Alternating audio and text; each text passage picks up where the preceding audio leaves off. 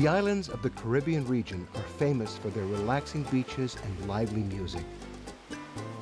But the music of the instrument known as steel band, or pan, is native to only one island nation, Trinidad and Tobago, home of the steel band. Steel band music is a popular part of life here. From the small fishing villages to the hilltops, the whole population knows and loves the national instrument. You got that! Pan is most important to Trinidad and Tobago. It's part of our culture. It was invented in Trinidad and Tobago.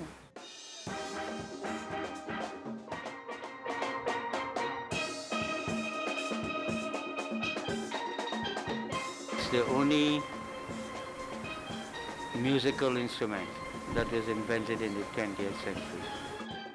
The special sound brings happiness to children and adults alike, and to musicians from many different places and backgrounds. Through the island streets and markets, you can't escape the music.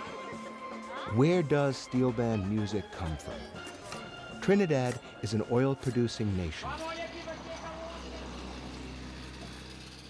During World War II, the island's old oil drums became useful for something else, as musical instruments. The drums produce sounds that have heavily influenced the music of the region and can now be heard in everything from island calypso to classical music. In fact, the music goes back several centuries to early Africans who were not allowed to use their own drums. They were banned from beating their Congo drums because people thought they were communicating. At first, people played these African rhythms by hitting old tin cans. Later, people played on the tops of steel drums, and that's how the steel band sound was eventually formed. Steel drum musicians usually play by ear. Most players don't use music written on paper. In fact, in the early days, they knew nothing about music. They play by song. They even tune the pan by song, tong, tong, tong, and they listen for the note until they get it right. The steel band sound starts with the man who tunes the drums, the tuner. This tuner is known as Honey Boy. He's been tuning pans for many years. It takes a long time to tune the drums, but these instruments are used by some of the region's top performers. But the steel band is more than just music to Trinidad.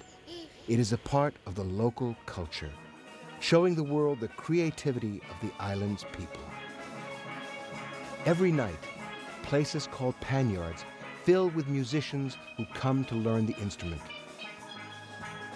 People like Beverly and Dove.